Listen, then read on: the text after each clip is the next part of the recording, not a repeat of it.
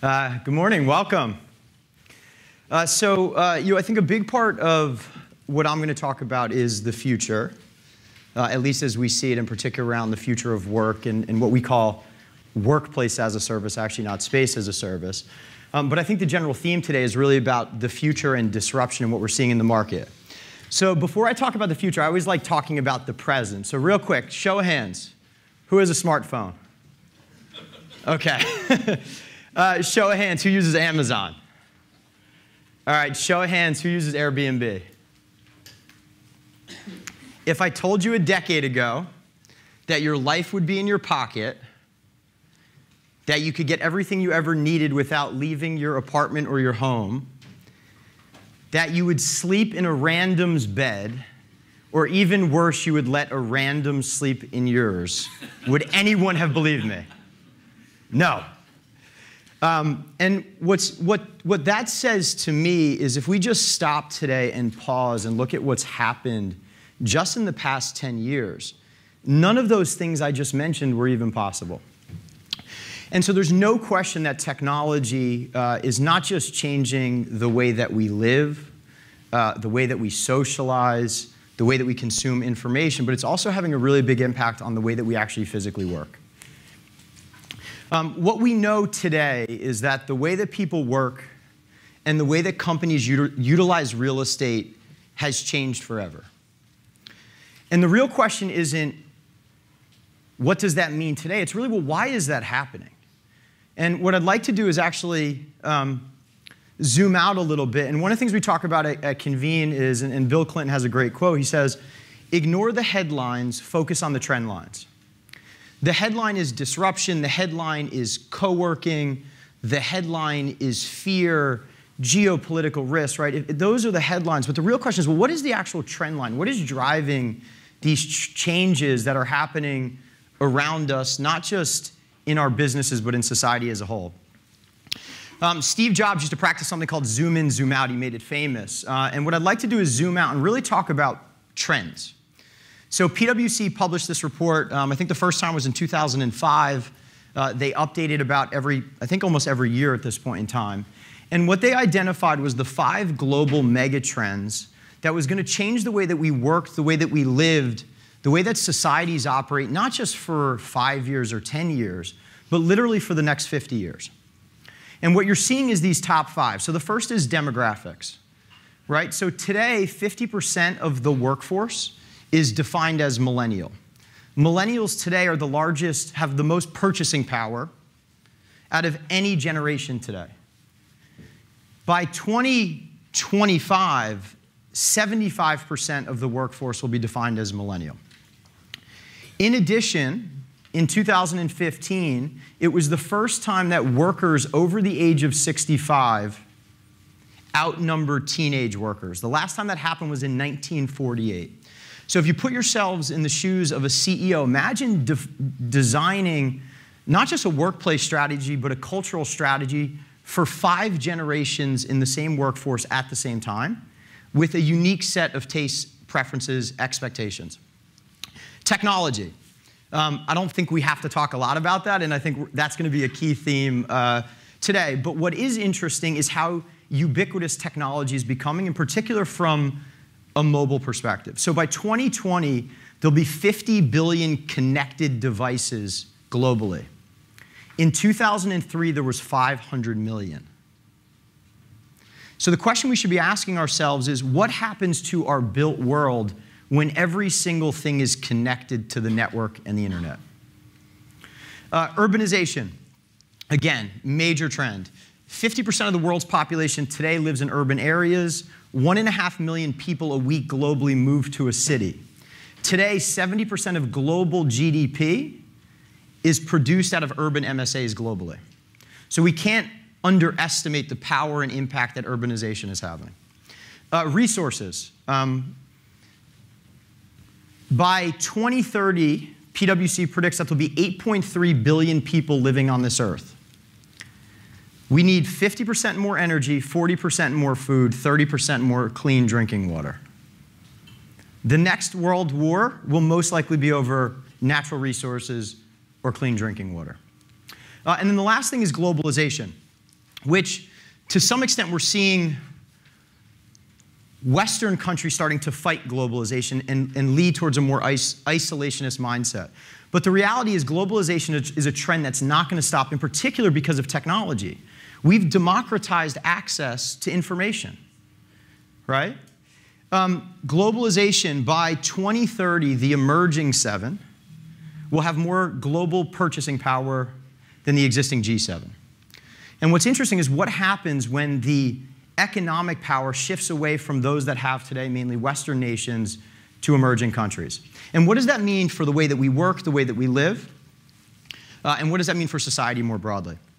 What we're seeing is that all of this change from these trends is that Moore's Law, everyone familiar with Moore's Law?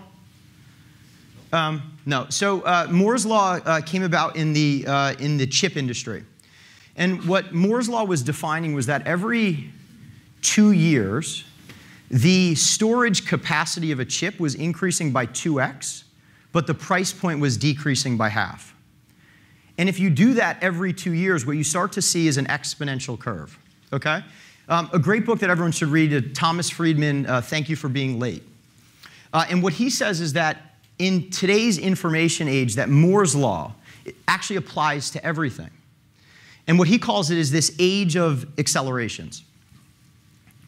So let's zoom in for a second, really start to focus on, well, what does that mean for the way that people work?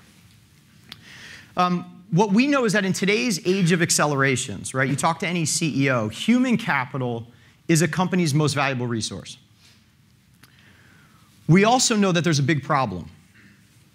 That while the way companies utilize real estate has changed and the way that we work has changed, the workplace actually isn't built for the needs of today's top companies and their talent. That is the underlying problem. And what we're seeing is what I call the rise of the agile workforce, right? And let's go back to those mega trends. Changes in technology plus changing demographics equals new and evolving industries. New and evolving industries work differently. No better example of agile working than WeWork, right? Space as a service company, worth $22 billion last time I checked. You know, who knows? SoftBank might pump in another 10 and they'll be worth 40. I have no idea.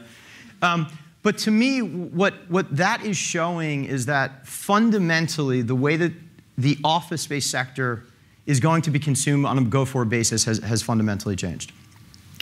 What we also know, at least at Convene, what we believe is that co-working is just the first step in a much larger CRE industry shift that's playing out right now. And this kind of gets back to that, don't focus on the headline, focus on the trend line. And what we know is that 67% of businesses globally are now choosing forms of flexible workspace as a permanent part of their strategy, not a temporary solution. And the biggest change that we've seen in Convene in the conversations that we're having, especially with large enterprise, is 12 to 24 months ago when we were sitting with JP Morgan or PwC or Google or Airbnb, they were using companies like Convene and WeWork and others as a temporary solution until they found their own space. What I can tell you is in the last 12 months, that conversation has changed meaningfully. And every one of those companies and every one of our large enterprise clients, of which 80% of our revenue comes from Fortune 1000 companies, all of them are now talking about a committed long-term strategy to outsource real estate as a fundamental part of the way that they're not going to just optimize their real estate, but really drive a talent strategy at the corporate level. Because space matters. The workplace experience matters. Based on that, JLL is now predicting that 30% of all commercial office space will be consumed as flexible by 2030. Does anyone know what that number is today in the United States? More or less than 3%? Less. It's 2.7%. So what JLL is telling us is that within the next 10, 12, 13 years, that 2.7% number is going to increase by 10x. To me, that is back to the Moore's Law thing, right? What we also know is that choice, flexibility, and experience at work are now more important to millennials than all other factors, including pay. That is a generational shift in what a generation values from the work that they do on a daily basis. What we also know at Convene is that, and like to say, is that in a customer-centric world, things that don't make sense get disrupted. In my opinion, signing a 10-year lease, regardless of what company size you are, when you have no clue where your business is going to be 24 months from now, makes absolutely no sense. Walking into the same office building to visit a client for the 50th time, not the first time, and have to go through the exact same security process in the lobby of that building makes absolutely no sense. That has to change. And what we're seeing is that legacy industries, right, are starting to evolve. And we say they're evolving from space to experience. And here's some examples of industries, right, that have been transformed by technology-enabled businesses. Some of these businesses, like Convene, more space-oriented and Equinox, and others more digitally driven. And what we've identified is that the real estate industry is going through a form factor change, a paradigm shift, where it is now entering the era of tenant centricity, right? In a former life, I bought and sold buildings, office buildings and hotels. If you asked me when I was doing that who my client was, I would not tell you it was the tenant in our building, and I sure wouldn't tell you it was the employee of the tenant in the building. I would tell you it was the capital markets. That is changing today fundamentally, where every landlord today now can't just think about the creditworthiness of the tenant or should I renovate the lobby or not. They actually have to fundamentally think different about human experience in the building and how can I create a differentiated experience in the building through space, services, and technology. And what we like to say is what talent wants is what companies need and what landlords plus companies like Convene ultimately must build. And what you'll see at Convene is what we call a workplace hospitality platform. And what we're doing is reimagining what the experience in an office building is by creating flexible space. So we're in a meeting space today that's in a building. We've evolved our product offering to include things like flexible workspace and hospitality amenities in partnership with landlords. And what we started to do is really reimagine the way that an office building is run from being just an office building to operating more like a full-service lifestyle hotel, where you could think about hotel rooms being removed and replaced by desks. And the hospitality infrastructure that's creating this experience can also be leveraged to deliver a hospitality experience vertically in the building. None of that happens without technology. What we know is that our future workspaces will not just be desks that we go to or seats that we sit in, but actually places that we are inspired to be in, right? And that's not just because it's the right thing to do. It is being demanded by a new generation of worker. I can't tell you how many people that come to work for Convene, how our workspace design is, what services we're offering, what benefits we're offering, how important those things are in their decision whether or not to work for Convene. It's pretty much that and our Glassdoor ratings. Like, I can't tell you, everybody I interview now is going to Glassdoor and saying, oh, by the way, do you know your CEO rating is XYZ? Do you know you guys are ranked XYZ? I actually want to work for you as a company because you care about your people. So one of the things I like to do in the spirit of today and disruption is really talk about what are our 5 bold predictions, not just for the future of work, but really for what I would call space as a service or the workplace as a service industry. So prediction number 1, by 2030, the world's largest landlord will own no assets. The largest hotelier in the world today owns no hotel inventory. The world's largest transportation company does not own a single vehicle. The world's largest retailer has very few stores. And so to us, it would be natural that in a world where sharing is the economic and social model of the 21st century, that this should happen. And here's some examples of just adoption within sharing economy. Prediction number 2, all office buildings will be smart buildings. And the reason we say this is back to the stat that we talked about. By 2020, there will be 50 billion connected devices to the internet. In 5 to 10 years, if anyone's talking or hearing about IoT, which I'm assuming everyone in this room is, everything around us will be connected to the internet. And what will start to happen is that data sets and that intelligence that's coming from our chairs, our lights, our sensors, we'll start to be able to better anticipate the human needs that we have in our built environments, whether that's where we live, whether that's the hotels we stay in, or the places ultimately that we work. Prediction number 3, third places. Things like Starbucks, things like WeWork, places like Convene will become the #1 preferred workspace category. And why do we think that? Well, because that's what the data is telling us. 65% of office workers today say they would be more productive working outside of their traditional office environment.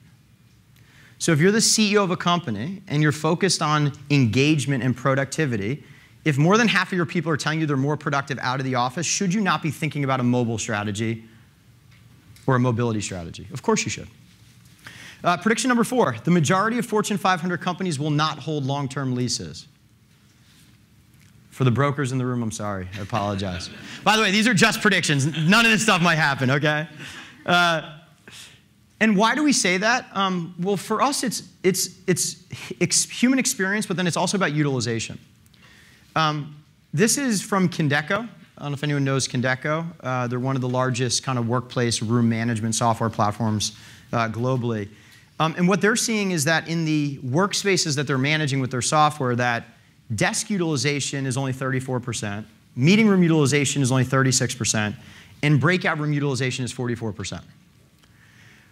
What's happening is as companies are getting smarter around utilization, what they're finding is that their spaces are actually massively underutilized. And when you think about the opportunity cost of your space, does anyone know what the occupancy cost for a workstation in a Class A building in New York City is right now for a company? And that's not just the cost of physical real estate, it's the cost of turnkeying a workplace experience in a seat. It's $23,000 a year. I could buy that same experience from Convene or WeWork for $10,000 to $12,000 today. So not only am I getting a better experience and flexibility and agility, but I'm saving 50% of my true underlying occupancy cost. Prediction number 5, the average commercial lease term will approach 1 year. We envision a future where space will actually start to be consumed by the minute, by the hour, especially as infrastructure like Convene starts to get pre-baked into the office building, whereas new tenants that are moving into a building are going to design their physical space and infrastructure around the fact that landlords and companies like Convene have already built this infrastructure internally. And that's why we feel so strongly that lease terms will continue to compress. Right now, the average lease term in the United States is 7.3 years. That's down from 10 years not even a decade ago. It just so happens that the average life expectancy of a company birth to death in the United States is 7.2 years. And what we like to say is in a world of complexity, the only way to fight it is through speed and agility. And what we say is that agility is actually the new efficiency. And the stat here that really always sticks out to me is that 52% of the Fortune 500 companies that were on the list in 2000 are no longer there. So I would encourage everyone in this room that we live in a world where it will never move this slow again. Most of the people in this room are disrupting the industry or creating new and emerging technologies or services that are really fundamentally changing the industry. We can't do enough of that. And I'll leave you with a great proverb which says, when the winds of change blow, some build walls and others build windmills. I think it's incumbent on us as an industry to build windmills. Thank you.